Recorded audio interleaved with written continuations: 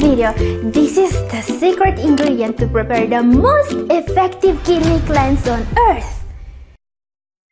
Gathering here, I've been helping people suffering from kidney disease take control of their health for more than a decade now. And I have seen amazing results with CKD patients who have improved their kidney function, reduced their inflammation, and lowered their blood sugar levels. One crucial insight I've learned from my journey is that kidney disease calls for a more holistic, natural approach. Because you see, prescription medications work, no doubt about it, but there is an organ that's going to pay the price for all the medications you take, the kidney. This is where natural medicine can help us. What I want to share with you today is not just a common preparation. Thanks to my background in naturopathy, today I will share with you an industry secret of natural medicine. This tea has a secret ingredient that only few experts know about, an ingredient with incredible kidney detoxing benefits, which can make a huge difference in your kidney health, naturally and fast. It will provide you with a fast but long-lasting boost in your kidney health. And while you'll see immediate results, this preparation truly shines when it becomes a part of your daily routine. It's like planting a seed and nurturing it every day. Small, consistent changes can grow into a mighty tree of good habits. Now guys, this tea is not the only good habit I want to share with you today. There is something very important I want to talk about. You see, this tea is not a magic bullet. It works best when combined with other 3 healthy habits I want to share with you today. The goal, the most effective way of cleansing your kidneys naturally and fast. Don't miss my last entry in particular, because without that one, the other 3 are going to be useless. So watch this video very carefully, especially the last part. And before I start, please keep in mind that you want to consult your nephrologist before adding any new supplement to your regimen. Now guys, as promised, there is a potent preparation that's coming from natural medicine that I want to share with you. This is a tea, a decoction to be more accurate, and it is a potent one. Let's see how to make it now. What you see here are some powerful herbs that we will use to make a decoction. These are very easy to find. Most herbal shops carry them, and the way to prepare these is going to be super easy. First thing here is a favorite of mine, Astragalus membranaceous. Seriously, this plant is so good for the kidneys. You will benefit from this preparation even with Astragalus alone, without adding anything else. Why am I saying that, you may ask?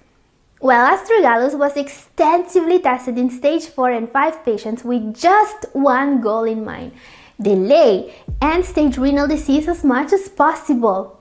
And the results they obtained were impressive. In particular, stage 4 patients were able to increase their GFR by 12.4% in just 3 months, as we can see here, which is absolutely impressive. Now, Astragalus was tested very extensively on people with kidney issues, with several studies confirming these findings.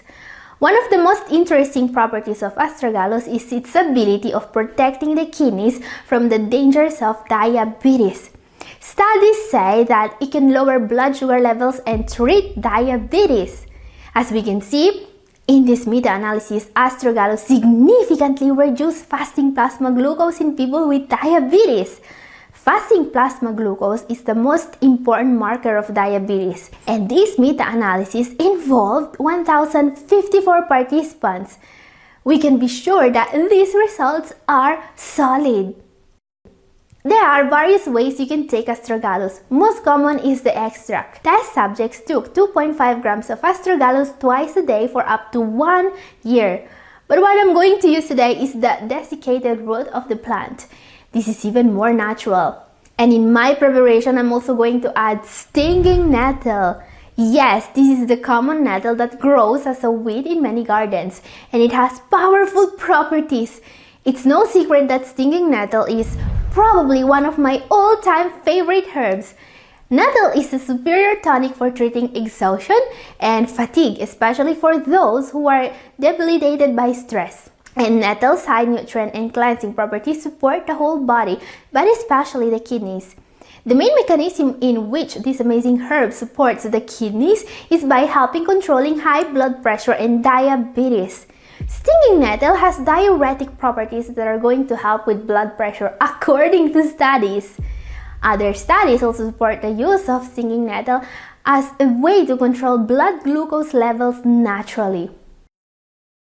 Time to see my secret ingredient now. To make this preparation extremely powerful as a detoxifier, also add my secret ingredient, juniper berries. These berries you see here are a powerful cleanser and detoxifier for the kidneys and bladder. They will help flush out impurities and toxins, and according to research, they will directly increase the rate of kidney filtration. Amazing, isn't it?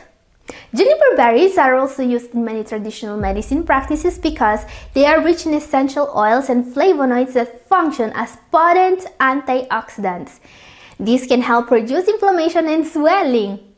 But what makes this berry really unique is its ability to detox and cleanse the kidneys by improving urine output. This is why some contemporary herbalists primarily use juniper as a diuretic, alright? Yeah, juniper berries are a powerful detoxifier, almost a form of natural water pill. And this is some sort of trade secret, by the way.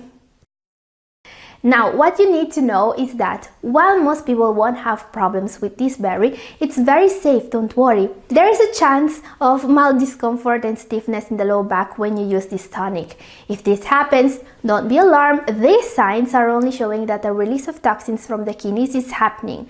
This will only indicate that the secret ingredient is indeed cleansing your kidneys. Time now to see how to prepare a decoction out of these powerful herbs. This is what naturopaths do to make herbs more powerful, because you don't want to leave any of the benefits of these herbs on the table. So first, I'll add the astragalus and the juniper berries to the mortar and make them into small pieces. In the meantime, here you can see the right quantities for these herbs. Then, these herbs need to soak in about 30 oz of water or a little bit less than a liter for 2 to 4 hours before making the preparation. This step can also be done the night before if you want to make the tea in the morning. Now they're ready to boil. When the water boils, reduce the heat and let simmer for 20 to 30 minutes.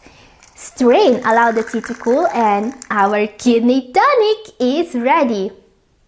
And guys, if you think this was interesting, consider sharing this video with a friend and also give it a like. Time now to learn more about a good habit that can make a fast and effective natural detox actually possible.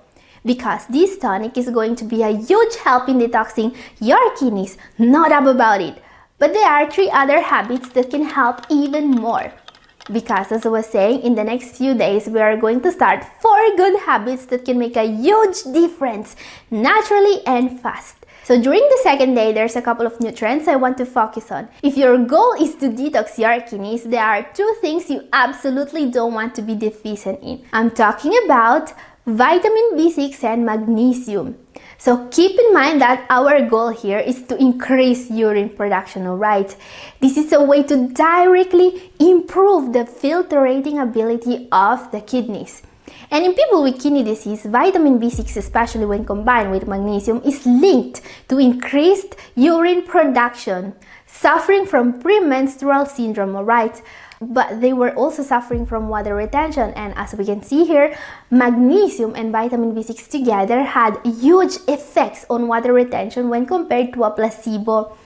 Now, while people with kidney problems were not the primary target of this study, we can still benefit from their findings. First of all, because magnesium deficiency is extremely common in CKD patients, and it can cause serious symptoms including high blood pressure and water retention. And taking magnesium with vitamin B6 has also shown to improve absorption significantly. So how to benefit from these findings? If you have kidney disease, get prescribed a renal multivitamin containing vitamin B6. An ideal dose for B6 is around 10 milligrams a day. Take it with 300 or 400 milligrams of magnesium oxide a day. This is recommended for kidney disease patients. Just remember to consult with your nephrologist if you want to supplement magnesium. Albeit rare, some patients have too high levels of this mineral. Now guys, a question I always receive when I talk about magnesium is, why do you recommend magnesium oxide when there are other forms that are more bioavailable? The reason is because magnesium oxide is the most studied and most effective form of magnesium in people with kidney disease. Okay, so we know that it is bioavailable, enough at the doses recommended. But if you want to learn more about the other forms of magnesium, I've made a full video about this topic. It's up here and also down in description. Okay guys, we have seen two incredibly effective ways of boosting your kidney function in a very small amount of time.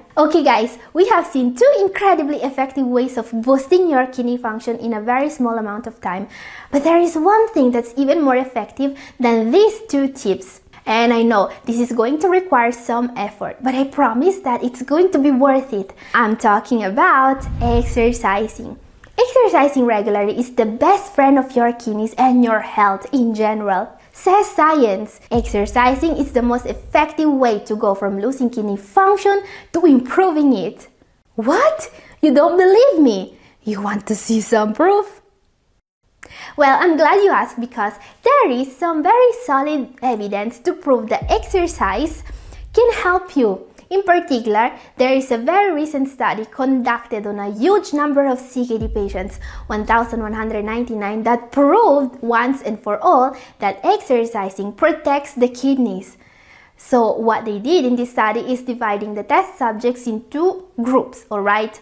One group did moderate physical activity for 2 years. The other group didn't, but they received some health education training nonetheless. However, after 2 years, researchers were able to observe that CKD patients who exercised had, on average, a GFR higher by a whopping 0.96 points than those who didn't. Now, that's a huge difference, especially because it was observed in a very big numbers of participants. Exercising will also lower your blood sugar levels, your blood pressure, your cholesterol, and improve several other health markers, way better than pills. Researchers also found out another reason why exercising is so helpful even in the advanced stages of CKD. Exercising is a strong anti-inflammatory. Inflammation is one of the main causes of scarring inside the kidneys, and preventing this damage means that your kidneys are going to work for a lot longer. And one of the many ways in which exercising will help you is by decreasing water retention. Yeah, exercising is a form of detox because when you move, excess fluid stuck in places and causing swelling will also move, and it will be much easier for the body to get rid of that excess fluid. Everyone is recommended to move as much as reasonably possible, even people on dialysis. Just keep in mind that exercising should be moderate and regular, alright? Never too strenuous. And always stay hydrated if you exercise. Even CKD patients with a fluid restriction may need a bit more water if they start exercising regularly. So also consult your doctor about this issue if you are going to start exercising. And today there is one more reason why you want to do that. The reason is that everyone has a third kidney in their body. Yes, I'm not joking. You see, the other organ in the body you can use to get rid of extra fluids, sodium and toxins is your skin. That's why regular exercise is a great way to catch two birds with one stone. Getting your heart rate up will help circulate whatever fluid you have built up, and it will also directly help with controlling fluid retention through your skin, says science. So absolutely exercise regularly, and also consider doing hot baths or saunas regularly to sweat more. Now guys, researchers actually developed a protocol to help kidney patients decrease uremic toxins through sweat.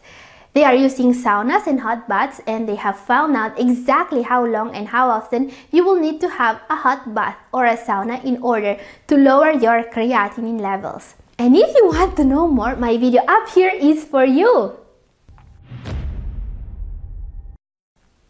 Time for my last entry now. As I was saying, without this one, the other good habits of today's video are going to be useless. You see, this is a good habit about hidden dangers. There are certain hidden dangers in the renal diet that are known to cause water retention and swelling, alright? So if you are doing your best to improve your kidney function and to decrease water retention, but you are falling prey of these mistakes, you are not going to get the results you want. So very important, always avoid hidden sodium. Everyone knows that salt causes fluid retention and damages the kidneys, right? And I know that you guys are careful with the salt shaker, but did you know that 80% of the salt people consume every day comes from packaged, processed, store-bought, and restaurant foods? Another hidden danger, refined carbs. Refined carb sources like white bread, pasta, and crackers are typically high in carbs or added sugar and low in fiber, which may lead to rapid spikes in blood sugar and insulin levels. Bad for diabetes, but also for fluid retention. High insulin levels may cause more sodium retention by increasing the reabsorption of this mineral in your kidneys. This is why reducing your intake of refined carbs acts as a powerful natural diuretic. Now guys, many patients are still being told today to avoid foods containing potassium. But you see, that may be more dangerous than you may think. Potassium regulates sodium in the body and therefore may reduce water retention. When magnesium, potassium, and sodium are out of balance, you can get water retention and dehydration at the same time. Another reason why you don't want to avoid high potassium foods is vitamin C.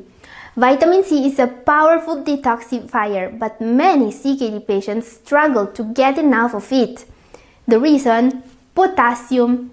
Vitamin C and potassium go together in most of the cases, alright? Think citrus fruits, but also spinach, potatoes, tomatoes, broccoli, beets, avocados, and many more actually.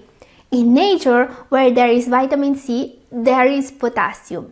This is why most CKD patients that are told to avoid potassium-rich foods end up also seriously reducing their intake of vitamin C.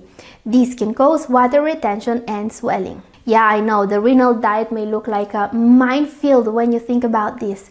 There are actually some more hidden dangers in the renal diet you should probably know about. Certain veggies that are supposed to be healthy should come with a warning for certain patients. And if you want to know more about this topic, please watch my video about it. And this is all for today. Thank you for watching. God bless you all. Bye.